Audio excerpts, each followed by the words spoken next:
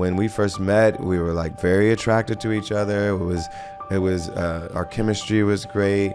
But that level of attraction is more like infatuation at the beginning of a relationship. And love, when it is able to stand the test of time, it has to be deeper and more like more real than that. The best-selling author and host. The #1 health and wellness podcast. On Purpose with Jay Shetty. Hey everyone, welcome back to On Purpose, the #1 health and wellness podcast in the world. Thanks to each and every single one of you that join every week to listen, learn, and grow. Now, I know you're here because you're fascinated, as I am, about creators' stories, people's backgrounds, walks of life, choices they made, decisions that changed the trajectory of their journey, because you're trying to make the same in your life. And today's guest is someone that I had down as one of the names when I first started the show nearly 4 years ago. And it was one of those people that I wanted to speak to because I was a fan of his music for a long time, his journey. And I'm grateful that today we actually get to do this in person in my studio at home in LA. And so I'm speaking about none other, the one and only John Legend, who's garnered 12 Grammy Awards, an Academy Award, a Golden Globe Award, a Tony Award, and an Emmy Award, making him the first Black man to earn an EGOT. During the course of John's career, he has released 7 celebrated albums. His 8th studio album, Legend, which was released on September 9th, is out right now. I've been listening to it. It's beautiful. I can't wait for you to listen to it if you haven't already. John recently began the second leg of his critically acclaimed Las Vegas residency entitled Love in Las Vegas, which runs through October. So make sure you check that out. And I'm really excited because his masterclass on songwriting has just released. And if you don't already have a masterclass subscription, make sure you grab one. I first got one when Bob Iger had his masterclass. That's what took me to the platform. And now John Legend has his own on songwriting. So John, welcome to the show. Great to see you. Great to meet you. Yeah. I'm excited for our conversation. Yeah, me too. I usually know people that are on the show, and I was like, we've never met. Yeah. We've never crossed paths, and so it's always nice I feel like this is the best way to get to know someone deeply and intimately is do a podcast with them. When else would you have a situation where you meet someone and you have over an hour to talk to them and learn about them? Yeah. When was the last time you did that? When was the last time you sat down with someone? I don't know that ever happens. Yeah, it's a blessing, and it truly is. But I mean, I remember being a kid in London. I remember when we first heard your music, and we're like, who is this person? Yeah. At the time, I was listening to R&B and hip hop and rap, and then it was like, oh, this is very different. Like, this isn't, it's hard to kind of pin it down into one of those genres. But I want to dive into your journey today as well a little bit. And I want to start with you being homeschooled. Yeah. When I was researching and reading, I was like, wow, I had no idea. Yeah, I was homeschooled by my parents, particularly my mother. We grew up in a very Christian home. My parents sent us to a Christian school for a couple years, but it was a little expensive for them to send us to private school. But they still wanted us to have a very kind of Christian education. They decided that instead of sending us to this Christian school, they would basically take the curriculum from the school, use the books from the school, and the school had this homeschool liaison as well, because a lot of evangelical Christian parents like to use this method. We would work with the school, but my mom was our main teacher, and we were home a lot with her. We had, friends in the neighborhood, relatives in the neighborhood, but yeah, we were with our parents and at the house quite a bit when most of our friends were going to public school and being around a bunch of other kids. What's your strongest memory from that time, or something that you took away that has kind of stayed with you? Because I find that homeschooling is still a fairly small population when it comes to people. Yeah, it's very big in the evangelical Christian community. What I remember from it, I was very precocious, so I loved to read.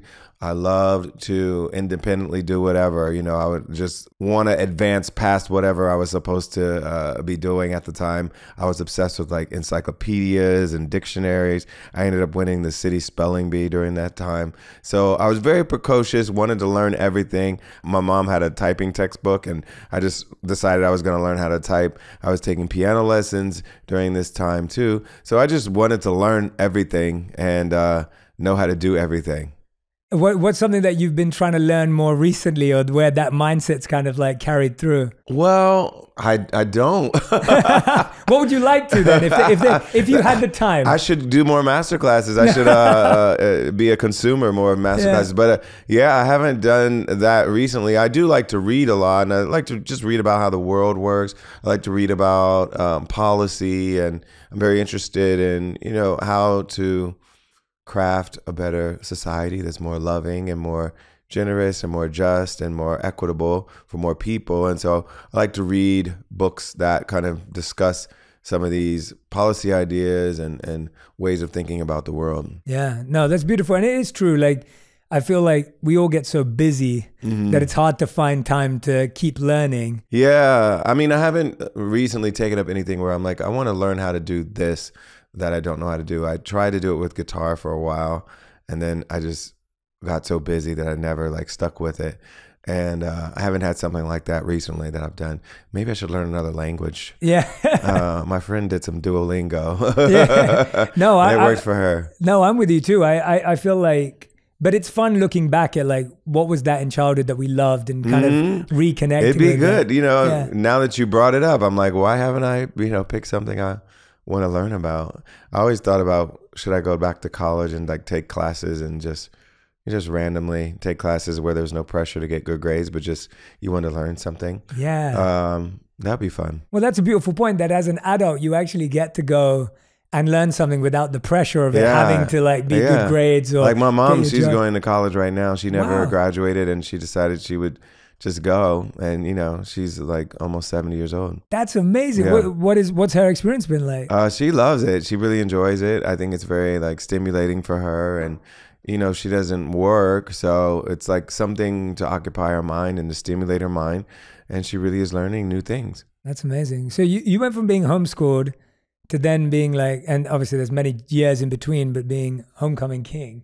Yes. Right? Like it's like, and that's like prom king. Prom king. Sorry, we don't have proms in London, so where I grew up. So yes, I always missed that. I would watch Hollywood movies and I'd be like, why don't we get to have prom? Yeah. And so we never did that. But what was that experience like of then moving from like this very specific homeschooled culture, religious culture, institutional culture, and then transitioning? Like, talk to me a bit about that transition as a young adult or as a child. It was interesting because at the time, the impetus for us transitioning into public school was our parents getting divorced.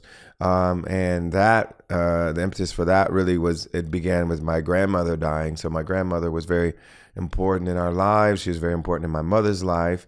And they made music together. They ran the church choir together and were very close. And when she died, it really sent my mom into a spiral, mental health wise, and she ended up abusing drugs and just really becoming distant from our family for a while. During that period, my parents got divorced. Our world was being shaken in a lot of ways. And one of the ways it was being shaken, it was like, oh, now we're going to public school after, an entire, 10 years of my life where I didn't spend any time in public school. And, it was quite an adjustment coming from homeschool. And I also, because I was so precocious, I ended up being skipped 2 grades ahead because I tested out of the grades I was supposed to be in. And so I ended up starting 8th grade at the age of a 6th grader. Wow. And starting high school at the age of 12 and graduating at the age of 16. So all of it was a bit, difficult, socially adjusting to my parents being divorced, adjusting to being in a public school setting when I had never been in one before. There were a lot of adjustments to make. That's why I'm always, wary of the idea of homeschooling kids, because the social development just isn't really there. But I figured it out. So yeah, that's what I was going to say. I think music was always my way of helping me find ways to connect to people, because even though I was too shy to really strike up a conversation in person, I wasn't too shy to get up on stage. And once I got up on stage, it was my way of introducing myself to people. It was like, oh, this is me. This is who I am. And I didn't have to break the ice with people because my music was my way of breaking the ice. It was like my social crutch, I would say, at the time. It enabled me to make friends. enabled me to feel like some control over what I was doing. And I think when you feel like you have something you're really good at, it makes you feel a bit more empowered to do other things and to connect with other people and to feel like you can take up space because you feel like, oh, I have something that I've shown everyone that I'm really good at. I think that is such a great point, and I completely agree with you. I was a really shy kid growing up and massively introverted, and still am to this day in many circles.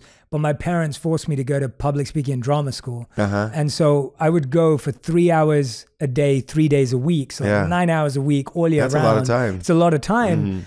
And as I improved in both those areas of my life, that's where I would feel at home. And now I started to have more confidence in different circles, and you can move that around. And I was speaking to my friend recently, one of my closest friends, his son's like 10 years old.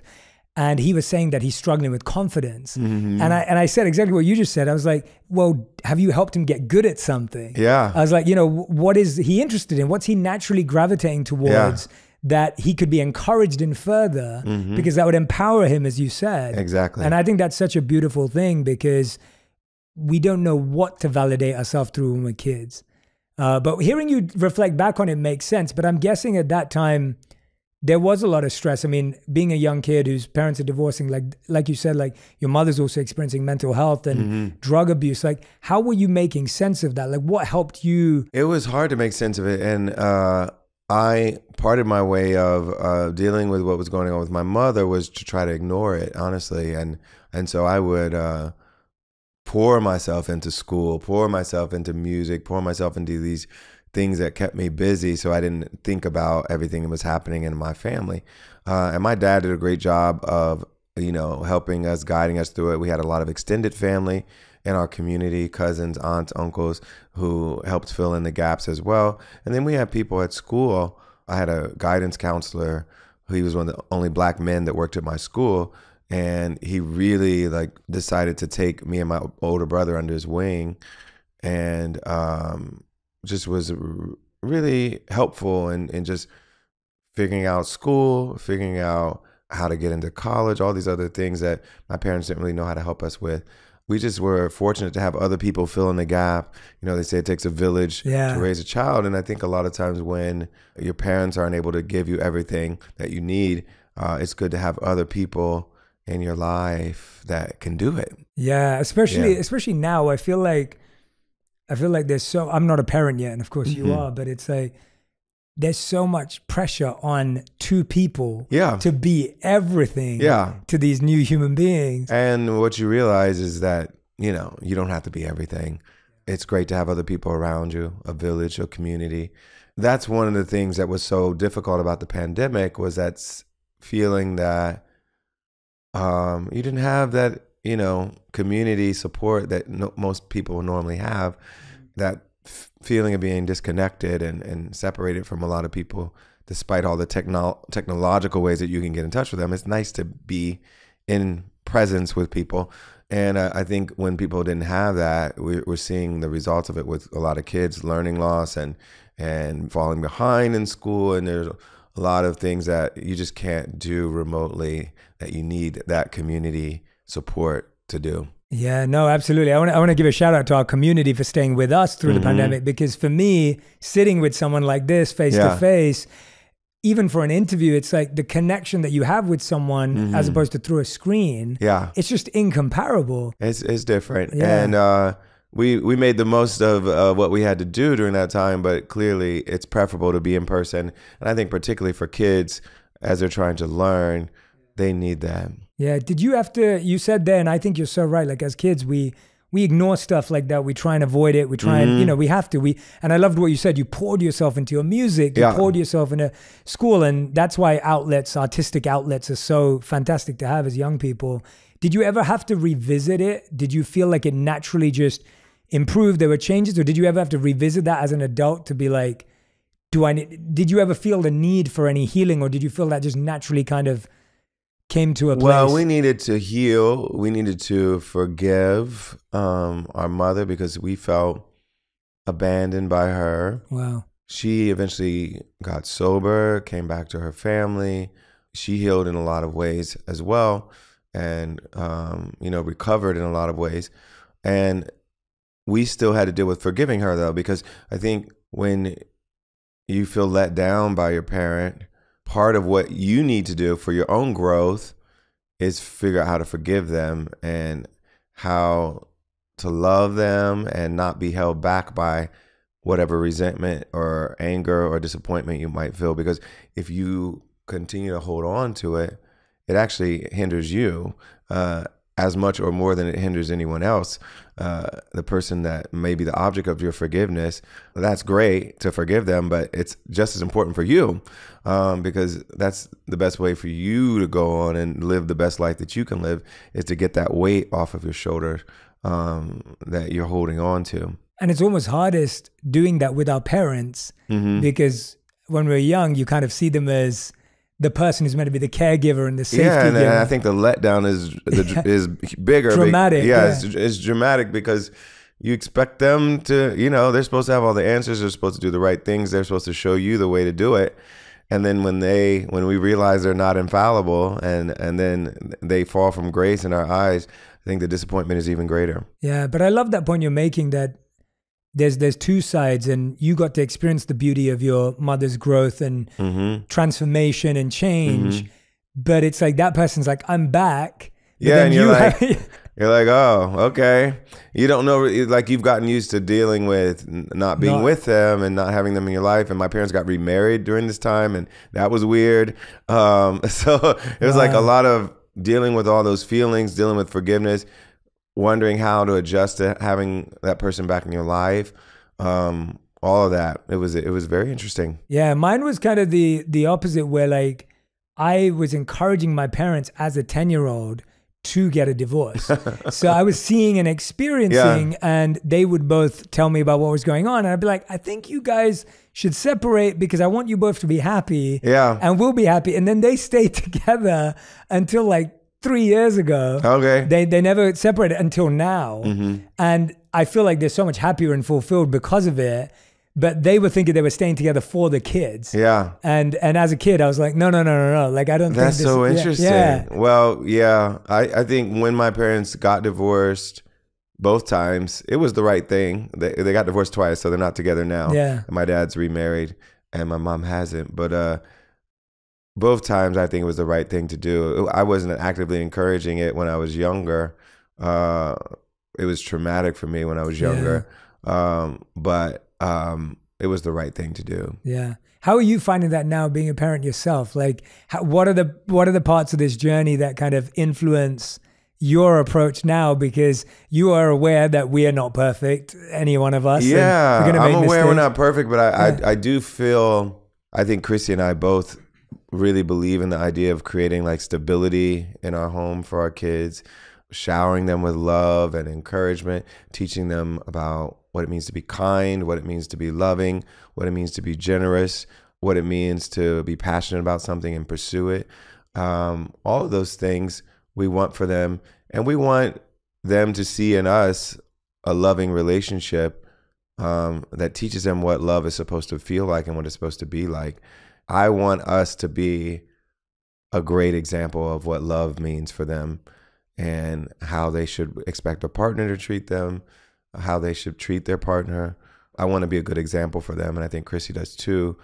And I don't want to get divorced. I know that. yeah, of course. Like I really, truly, and you've come from a situation where you're like, well, they should have gotten divorced. This is the right thing for them to do. But I also am like, oh, I really want a stable home for our kids. Totally. And I want them to be surrounded by love and to see in us an example of what love means.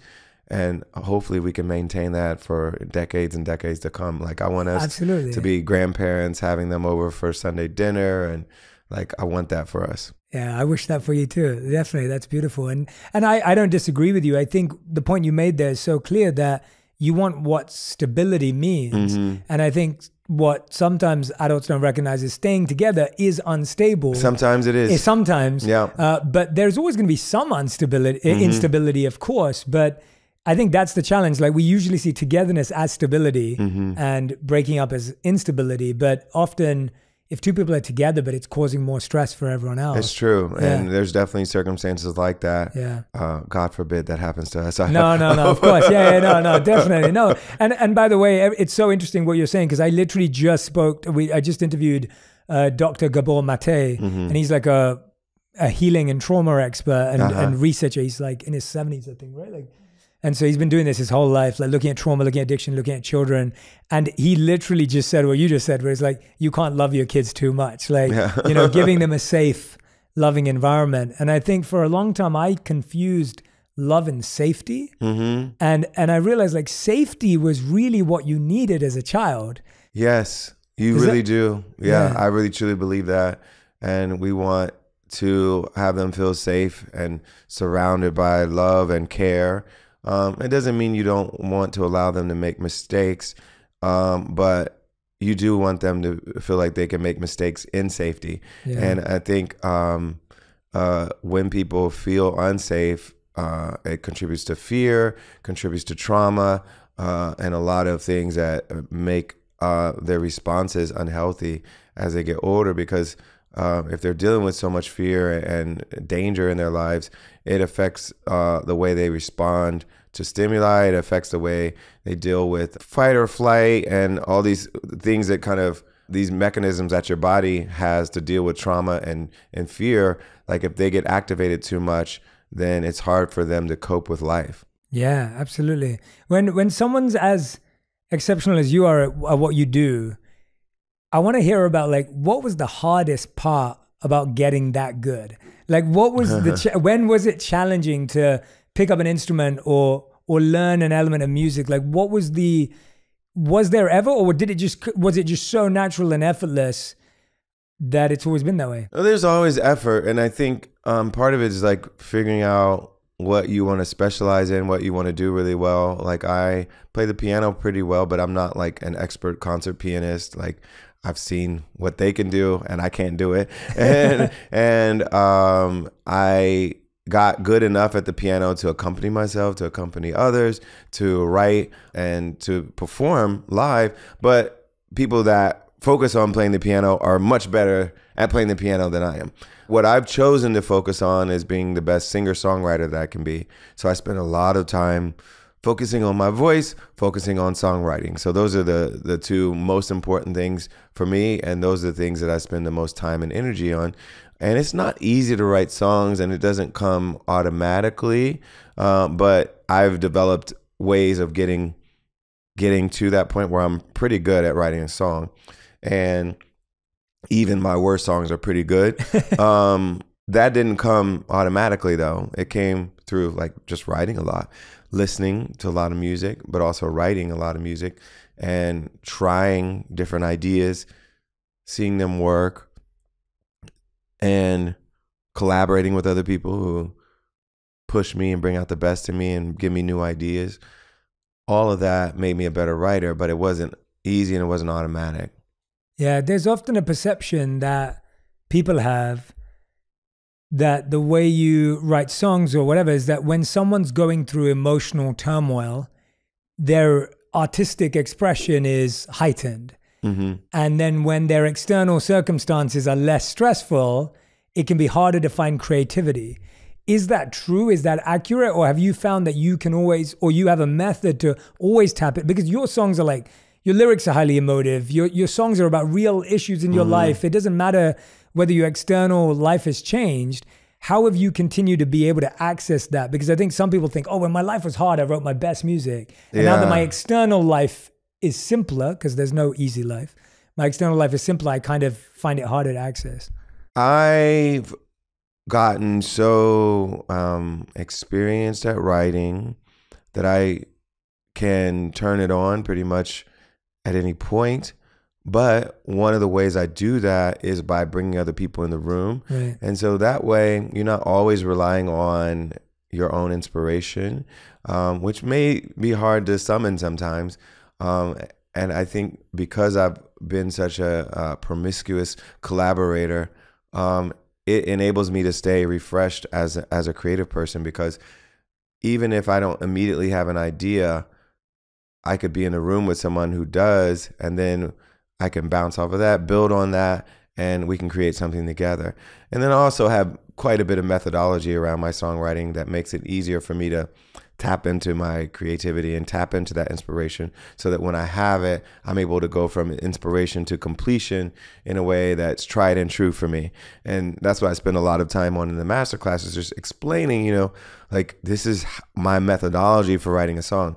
The inspiration is going to come from different places. Sometimes it comes just from, I dream about a song and I sing it into my phone and remember it that way, record it for later, and then go to completion when I go back to the studio and sit down to write. But either way, the inspiration is going to come at some point. Sometimes it's just a riff that somebody else plays or a beat that someone else plays, and then it leads me into a vocal melody, and the vocal melody leads me into like a feeling of like, this is what this song feels like to me. This is what the story is that I want to tell. And then I know how to build a song pretty easily from those kind of seeds of ideas. And yeah, that's what I spend a lot of time on in the masterclass, is just teaching that once you get this seed of an idea, here's how you take it to a complete song. And it works really well for me because it makes it so that I can write, once I have the idea, write pretty quickly. Yeah, and I think I want to unpack that for everyone, because I think from anyone that I've sat down with who I believe is extremely high performing in their space, obviously everyone on a masterclass is at that level in their field. And then when I've sat down with people like Kobe Bryant as well, or like Novak Djokovic or Jennifer Lopez, it's like everyone always talks about this balance with what you're saying perfectly, is like there's inspiration and then there's regulation. Mm-hmm. There's like actual methods, processes, structure. It's like we all think that there's a magic moment, which it sounds like there is, but then that magic needs to turn into a method in order to actually turn into something beautiful. Absolutely. And the people that you were referring to, like Kobe, he was so naturally gifted. So he had this God-given gift to be this amazing athlete, but he took the gift, which some people have and don't maximize it like he did. He took that gift and worked so hard, practiced so hard, spent so much time in the gym. Like, there needs to be more to your ability than this natural ability. It needs to be cultivated, it needs to be honed, it needs to be practiced.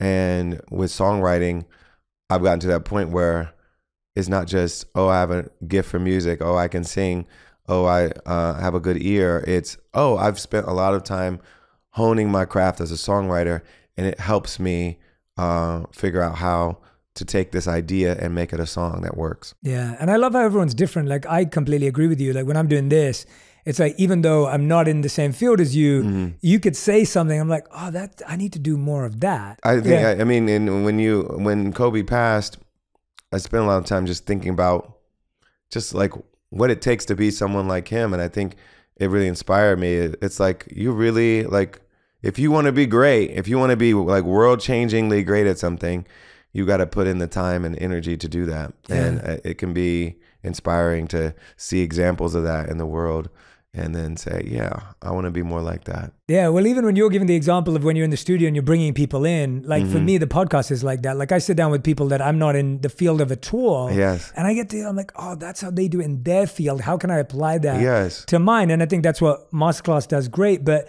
because we had Russ on, the rapper, and he was talking about the opposite, where he was like, I don't like having anyone in the room with me, because if people are in the room with me, then I don't get to be silly, or I don't get to be totally expressive. So he said to us, he was like, I get rid of everyone and then I make weird sounds into the microphone to see what works for me. Whereas if my boys were there, he was saying, if my boys were there, he was like, they'd all laugh at me.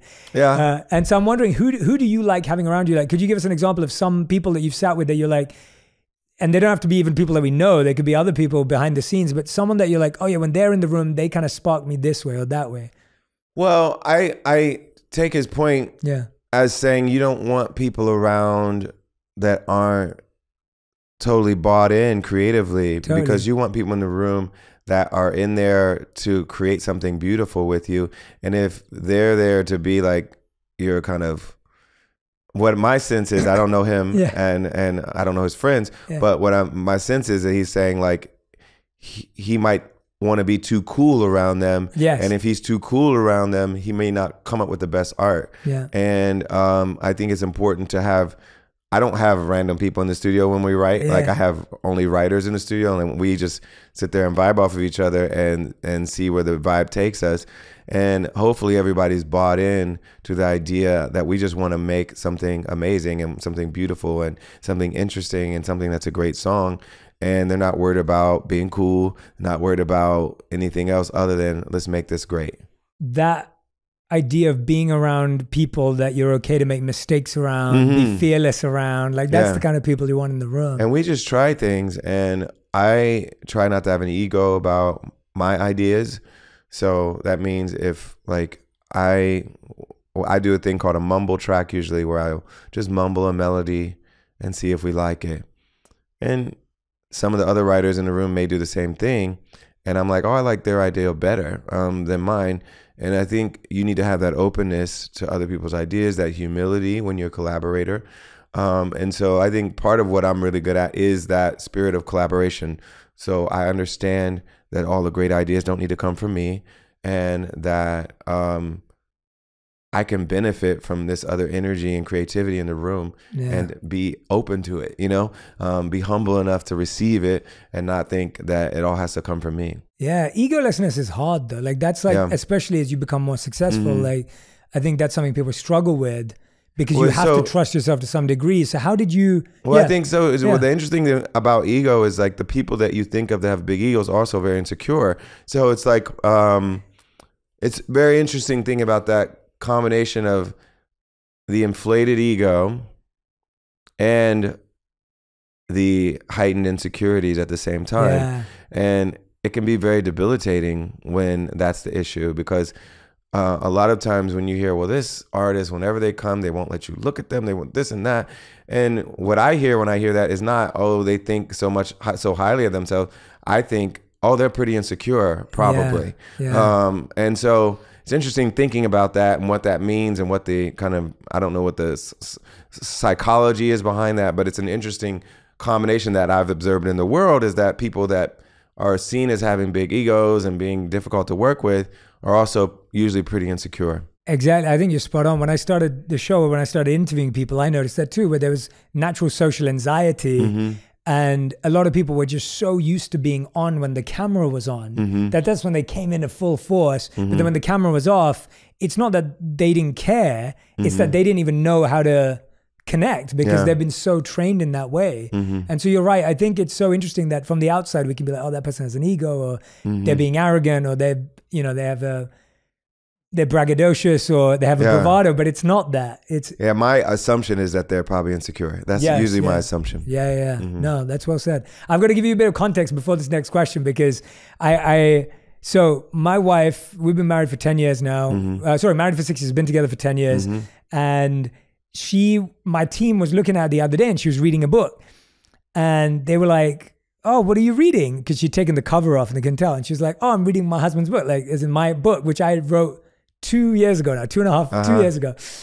And they were like, what, have you not read it? Like most of my teams read the book and she hadn't. And they were like, no. She was like, no, I never got around to it. You know, I read bits. So my question is, I heard Chrissy said something similar where like she sees the name of a song and then she's like wondering like, wait a minute, how did he call that the name of the song? Like, is she your number one fan? Does she listen to everything? Or do you often find that like she's catching up with everyone else? Well, she doesn't love hearing like demo versions of songs. Right. So she doesn't like to kind of be in the sausage making part of the album. And so she'd rather hear it once everything's done. And so that ends up meaning that she's like learning about things when, you know, close to when a lot of other people are learning about them too. And so, there are times where she's like, oh, news to me. But she just doesn't like to be in early on the process, because she's found, I think from when we first started dating, that when she fell in love with the demo versions, that we changed them so much that she didn't like, you know, kind of falling in love with the early versions because it kind of almost disappointed her when the finished version was out because she felt like less connection to it. Oh, wow. So she decided she just didn't want to be involved early on in the sausage making. Well, she has good reasoning. My wife just didn't have time for me. But I find that's interesting in couples, right? The idea of like, we were talking about being a good example as a couple and trying to build that loving relationship. Like I find that in an immature stage in my relationship, I constantly wanted my wife to be my number one fan. Like there was a time where I was like, I wanted to read everything and listen to everything and watch everything and share everything. And like this, I'm talking about like maybe like 7-8 years ago. And then as time went on, I just started to realize, I was like, well, she's not with me for those things, right? Like she can support them and appreciate them, but she's living with the real me and is experiencing that. Like, I guess my question is like, how do couples appreciate and admire each other in an effective way when often we just lean on our partner for validation and glorification often? Yeah, I still really want Chrissy to be into my work. I love it. And I think more so because like it just feels good to know that she has good taste and she loves music and that she likes something I did. Like, you know, I'm like, that's awesome. And I want her to love it. And I respect her a lot and I trust her a lot. And I feel like she has good taste. So if she likes something I did and she especially likes it, then that's a really good sign for me. So it feels good. Like, it's not that I'm insecure about it. It's that like, I really want her to love it. And I want everyone to love it, but I want her to love it more. I know, I'm the same. I was doing something recently, but my wife's also the person that will give the most honest feedback. Yes. Like I will practice a presentation or whatever I'm doing in front of her and she will just pick it apart. But I know she's doing it out of love because she also wants me to be incredible at what I do. And we help each other so much and we believe in each other and we support each other so much. So, you know, when she's working on a cookbook, I'm, you know, helping her. I'm tasting stuff. I'm doing whatever I can to help. And, you know, we collaborate on a lot of business things together. So there's a lot we do together. But she doesn't like to be in the weeds of my music creating career. But she goes to a lot of my shows. She always has feedback for, you know, how we can put the show together better, be more effective at, you know, the set list and arrangements and different things like that. She has ideas about how it should look. And she's given me great feedback over the years on that kind of stuff. So I'm always happy when she's proud of me and when she's excited. That's when, you know, I feel very like, okay, we're doing something right here. Yeah, no, I feel like I can relate to that too. I'm like, if I do something and my wife's happy, it's a different, it's a different form of happiness. Like my Vegas show, like I'm so proud of it, but it was especially good for me to hear that she was so proud of it. And so excited to show her friends and, you know, tell people about it, because that just, it was like, it's an extra good feeling when she says that. Yeah, definitely. No, I relate. And I think the question came from, I think it was when she said something about when she saw the song title, I don't love you like I used to. I don't love you like I used to. And that's an interesting song. It's a great song. It's for a couple, because it's like, when you go through things together, you learn more about each other. Totally. You grow, and it's not the same kind of love you had when you first met. When we first met, we were like very attracted to each other. It was our chemistry was great. But that level of attraction is more like infatuation at the beginning of a relationship. And love, when it is able to stand the test of time, it has to be deeper and more like more real than that. We've been through enough together where it's like really fortified us and made us stronger, and those tests have made us grow together and you know, realize things about each other that we didn't know. And going through all of that makes you be able to write and sing a song called I Don't Love You Like I Used to. It's different now, but it's better. I love that song because I felt the same way. I was just like, that is such a great title, because you're like, oh no, what's going on? And then you're like, no, actually it's true. And I think the challenge with love is that we've been programmed to believe that it should stay the same. We've been programmed to believe that you should go recreate your first date. And everything should feel like your first date. And it's almost like, well, what if it got better? You know, what if there's more? What were you like when you met Chrissy? And how have you evolved, do you think, as a man, as a human, as a person? Like what has evolved and grown about you in a positive way? Well, I think I was more selfish then. Like I wasn't a great partner at the beginning of our relationship, even though I was very into her and very excited to be with her. Like I was still selfish. I was in my, mid-20s, still like, not ready to fully be like the committed partner that I am now. But, once you really figure out that you love someone and you really like love so much about them and you really want to make it work with that person, like you have to decide, like, I'm going to do the things I need to do to be a good partner in this relationship. And I've just grown as a person because of that too. Because when you stop being so selfish, when you think about not only the joy you get from a situation and the pleasure you get from it, but also think about your responsibility and your commitment in that situation, I think you just grow and you mature. And that's, I think part of it's just a matter of time. You need time to become that person that you want to be. I think in your mid-20s, you're still dealing with impulse control. You're still dealing with selfishness. You're still figuring out what you want to do in your career. All these things are happening.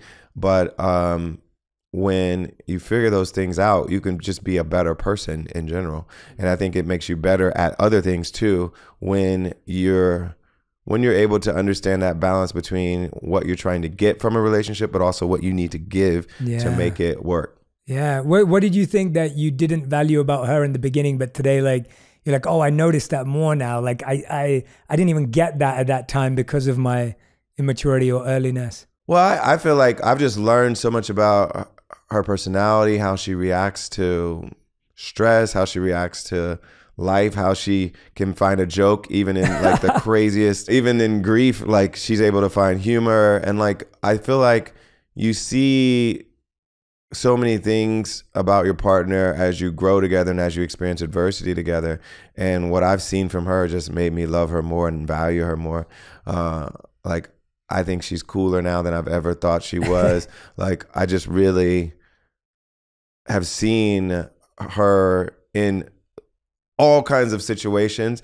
I just value her more and in awe of her more than I ever have been. That's beautiful. That's great. I wish the same for my marriage too. It's I wish it for everyone's, honestly. I love love. I went to 2 weddings this weekend. Oh wow. Okay. And like I truly like when I'm at these weddings, like I genuinely get emotional and I genuinely feel like joy for this couple in embarking on this journey together.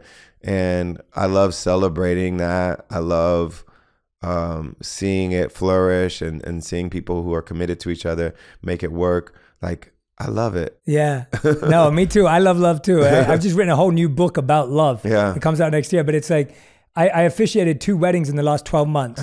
And the difference, the pressure and the honor of doing that, my whole thought process in my head is don't cry.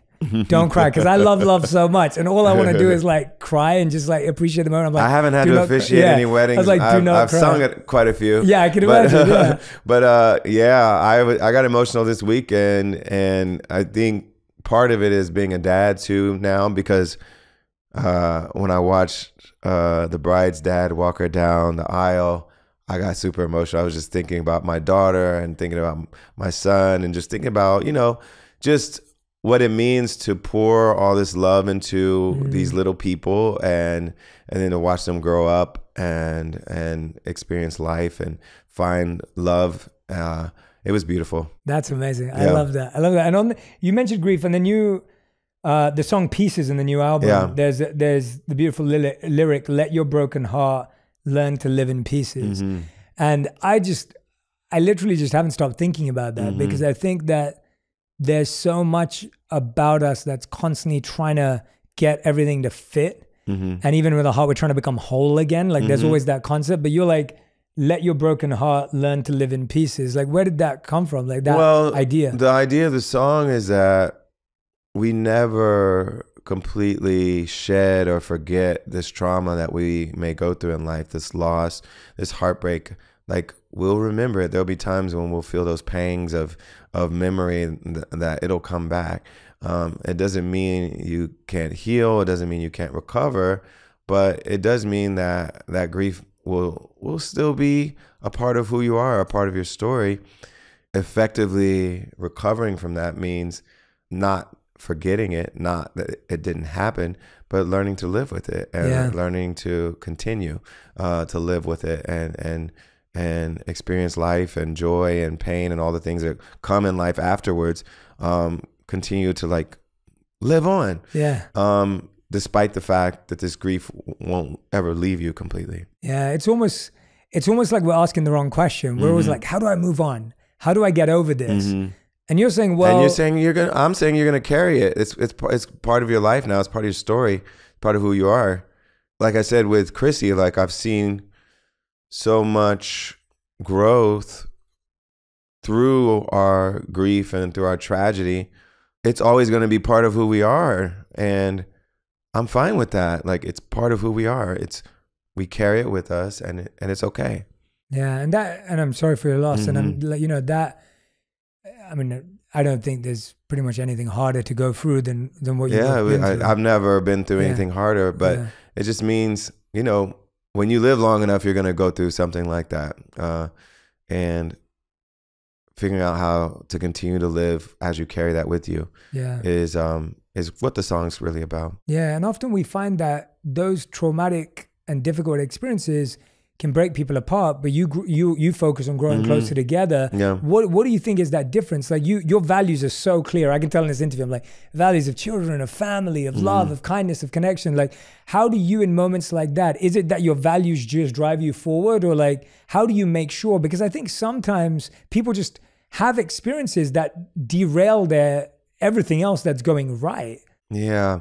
And I don't know, because like, I think part of it is just we were already on a great foundation where we really respected and loved and enjoyed being with each other, respected each other's values and the ways, the things that we saw in each other's character that we fell in love with were still there. But I think you also have to like commit to working through pain, and I think we both committed to doing it, like doing the work that we needed to do to get through it. Yeah, no, I'm happy to hear that. Yeah. And, my prayers and good wishes are with you and the family. Because and I think having already had 2 kids together was definitely helpful, because they just bring so much joy into our lives and laughter and fun, and they're a great focus for our energy. Yeah. And so even when you're going through deep grief on losing a pregnancy, you still have these 2 beautiful babies that you love. Yeah. And I think that was certainly helpful. Yeah. Now the questions are moving into a selfish space where I'm asking them just for me now. So how have you managed, like, what have, you've obviously had this beautiful relationship. You got 2 beautiful children that you both love. And, when I think about me and my wife, like, we also spend a lot of time saying, look, let's stabilize our relationship first before we think about having kids, because we don't want to invite beautiful new souls into a relationship where we're not sure where we're going or how we're working together. How have you managed to be so career focused and successful and keep a relationship successful with this? Because I find a lot of people, having children can be the most stressful time of their life, right? It's stressful. Yeah. I mean, first of all, we're very fortunate. We have lots of people around us that help us. We can afford, childcare. We can afford a lot of things that there are plenty of families that can't afford. Having that is no small thing. Like those having help, having my mother-in-law around, having, grandparents around to help is like, all these things are very helpful, and they alleviate some of the stress and make it easier for parents to balance it. But yeah, I do think you have to be ready to take on that responsibility. I think a lot of times, it's about figuring out, is it the right time in both of your careers to do it? Particularly for the woman, like, it can be very difficult to figure out when that can be, because particularly in America, we don't have a lot of leave that's available for maternal or paternal leave that's available for a lot of families. And there's all kinds of obstacles in the way that make it harder for people to be working parents.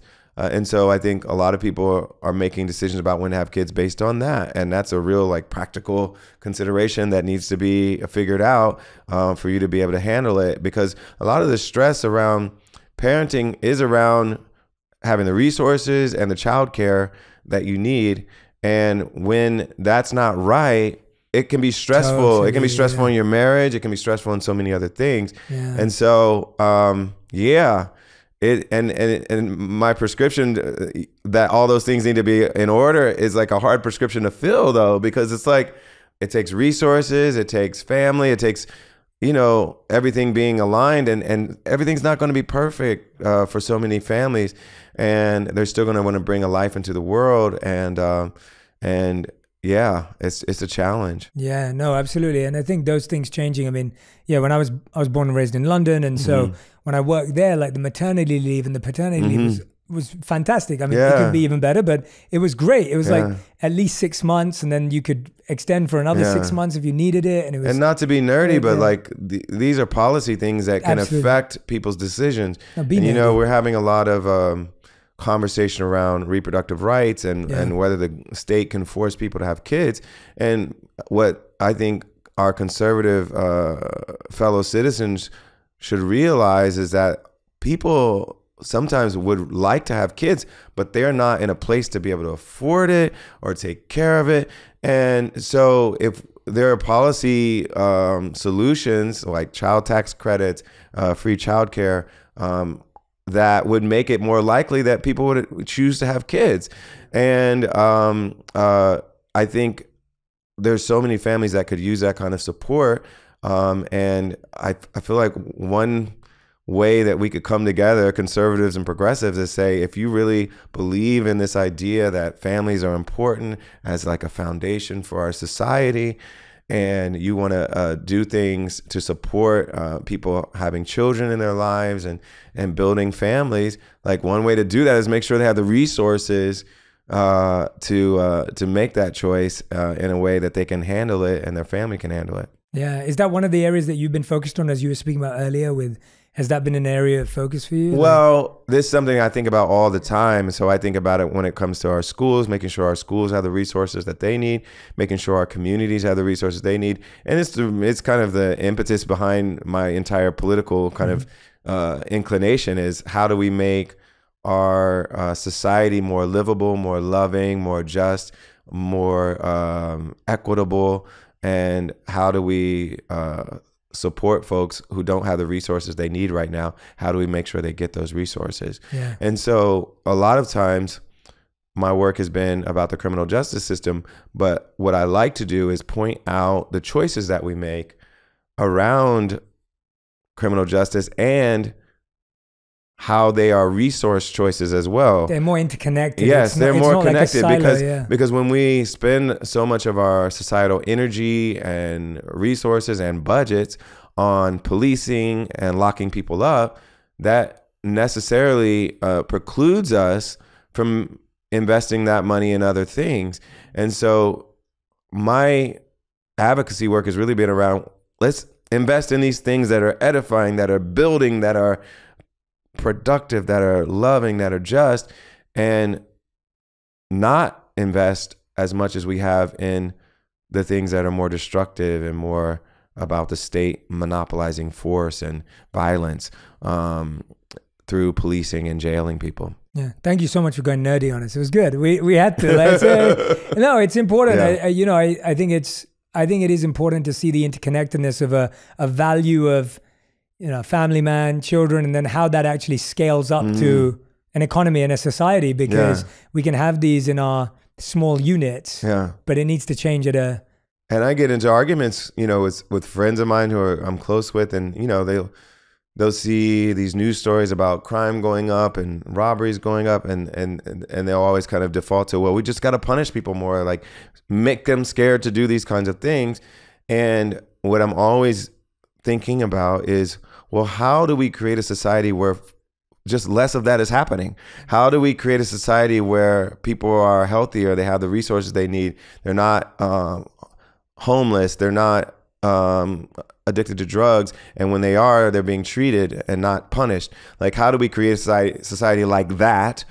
And then a lot of these issues with violence and with property crimes and all these other things, they'll go down if we're investing in the kind of preventative measures that would make us healthier in general. Yeah, absolutely. You were speaking about, the journeys of people, like from everyone that you were homeschooled around or in your community, like the journey that you've taken is that, I'm guessing obviously that's very unique. It's very different. When you look back on your life now, it's like, what's there, like what keeps you going? And when you look back, what do you look back at and go, that was really special and that was beautiful and that was something that I always cherish? What keeps me going? Well, part of it is just the joy I get from creating new things. It's a very amazing sense of gratification that you get when you walk into a room and nothing exists except, loose ideas in your head. And then a few hours later, you walk out with this new thing that exists. It's a song. Yeah. And that song could be the one that changes your life. It could mean something to all kinds of other people. I just, at the wedding I went to, one of the weddings I went to this weekend, some guy said, I went to your show and it actually saved my marriage. And I could be writing that song that saved someone's marriage tomorrow. And the fact that I get to go to work and create something brand new that didn't exist before is such a joy. And I truly I want to do it all the time. Yeah, that keeps me going. Yeah. And then being on stage is really exciting for me and fun. I love the connection I feel with the audience. I love when the show just feels like everybody's clicking on all cylinders. We're doing this together. We've got band members, dancers, singers. Everybody came together to put this show on, and we get it right, and we feel the energy from the crowd, and we feel the love from the crowd, and we're giving it to them. They're giving it back, and we feel this connection and this chemistry, this energy that we're all creating together. I love it. I truly love it, and I want to do it as long as people will listen to me. I think that's going to be a long time. So, who's someone that you spoke about collaborations? Who's someone that's no longer with us that you would have loved to have collaborated with in person, or that you think could have brought something out of you that? Nina Simone. Wow. I'm a big Nina Simone fan. I named my daughter Luna Simone after her, and I have always loved her artistry, and I would just love to jam with her. It would be so fun. She's such a great musician and has such a cool approach to arranging songs. She always did such interesting covers of songs too. She would do the definitive cover of so many songs just because her musicianship and her point of view was so interesting. I would love to just soak in that for a little while. Yeah. And what about someone who's alive that you haven't collaborated with yet, or someone that you find inspiring in any field of music or any Kendrick Lamar, I love. Cool. I just went to see his show. That hasn't happened yet? No. I've worked with almost every rapper in history. Yeah, exactly. But Kendrick, cool. I'm truly a fan of, and I went to go see his show this weekend and love his new album, love all of his albums. I just think the level of artistry and care that he puts into everything is just so impressive. He's one of my favorite artists in any genre right now. I think he's just incredible. I love that. When you're working on an album, how much, because you're someone who works consistently on an album for a long amount of time before it comes out, right? There's not always new music all the time. What kind of, in that creative process, how do you stay inspired in the ups and downs and the ebbs and flows of a long creative process, which is rare nowadays? When you speak about someone like Kendrick, right? Everyone talks about Kendrick as someone who work on an album for a couple of years, which used to be the norm, and it's rare. It's still the norm for me. That's what I mean. Yeah. Yeah, I feel like making an album is about a 2-year process for me, and I try to put them out every 2 or 3 years. But you're not always going to be inspired every day, but there's always another day. And, most albums, around an hour or a little bit less, a little bit more. I did a double album this time. It's an hour, 20 minutes. Yeah. But over a 2-year period, I'm going to have enough inspiration to make an hour.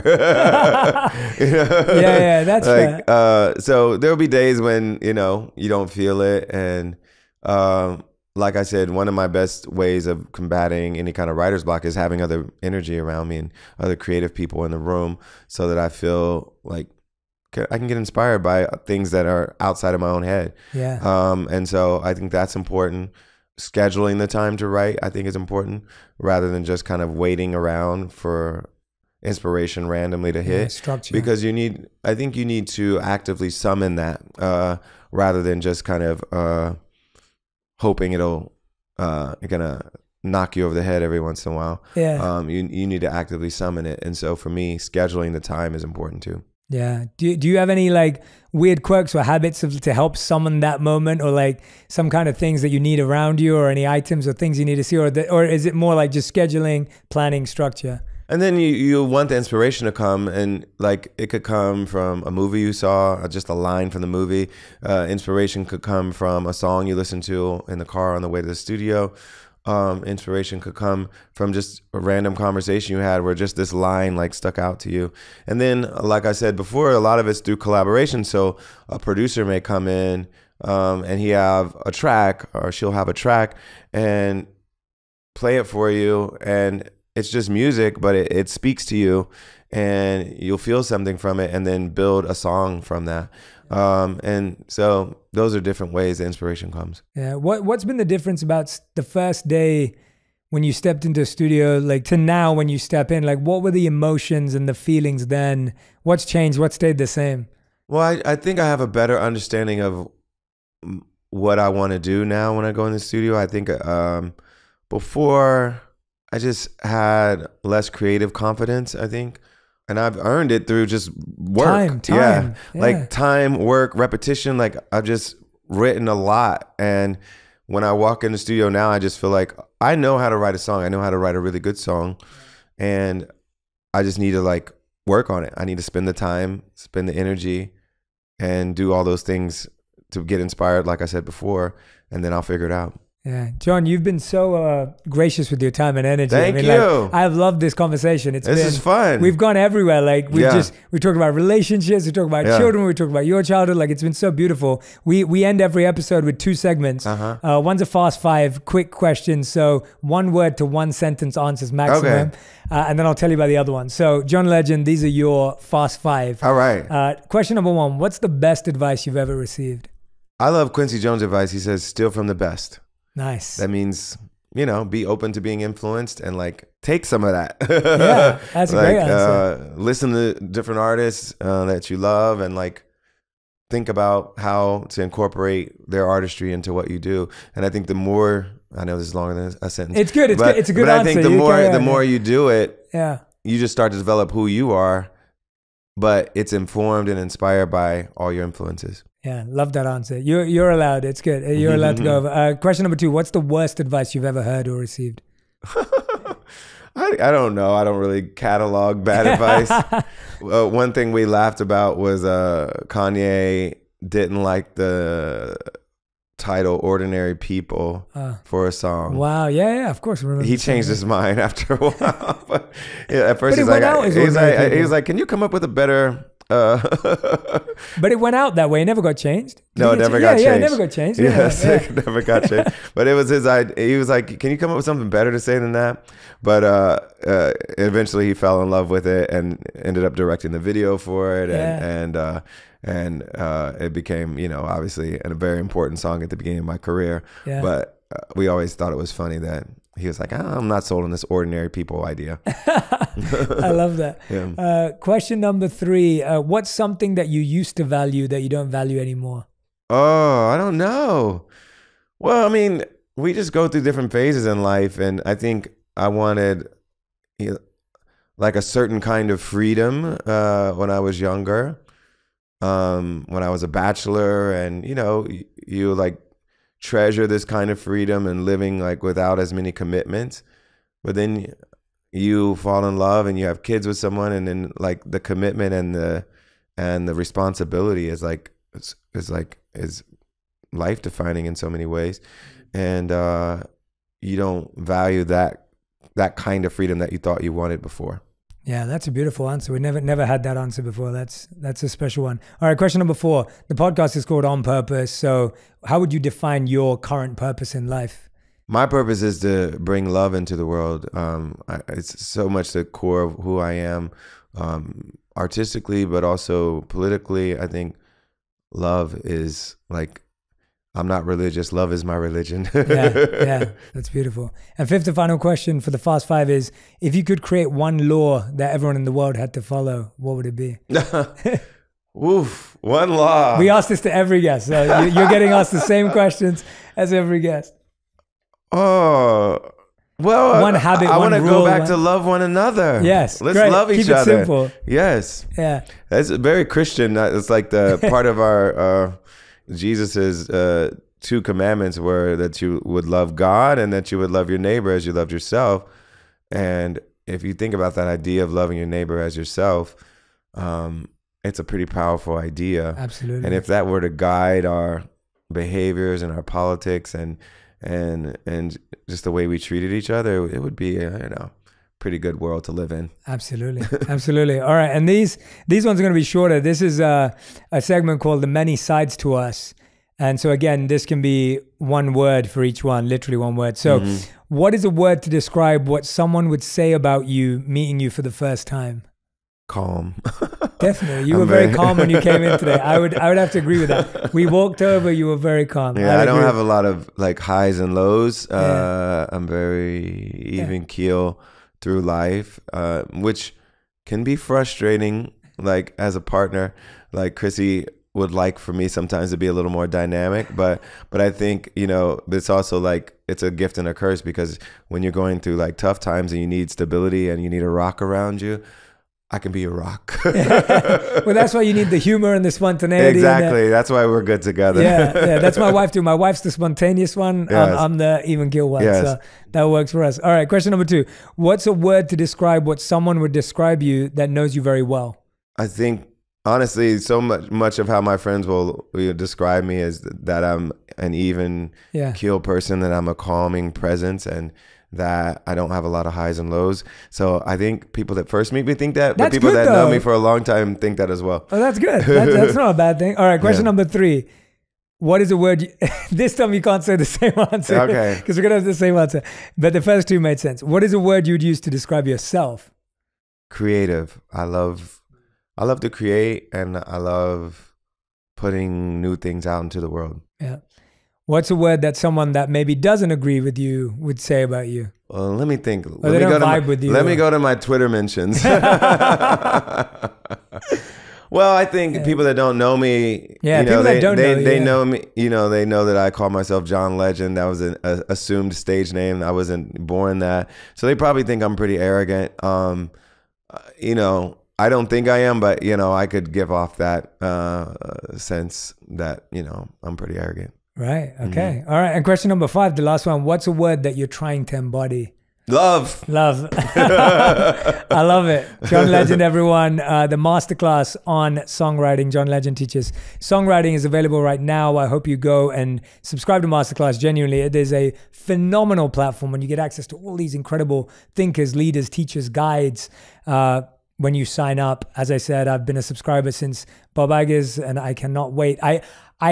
Can I become a good songwriter, John? That is the question, even though... That's a good question. I did grade 5 theory. I feel like there has to be some level of foundational musical understanding to use my class. But I think if you have that, it can be really helpful. Well, I did grade 5 theory. I played piano up to grade 4. Yes. And I used to play percussion, but I haven't done it since I was 12.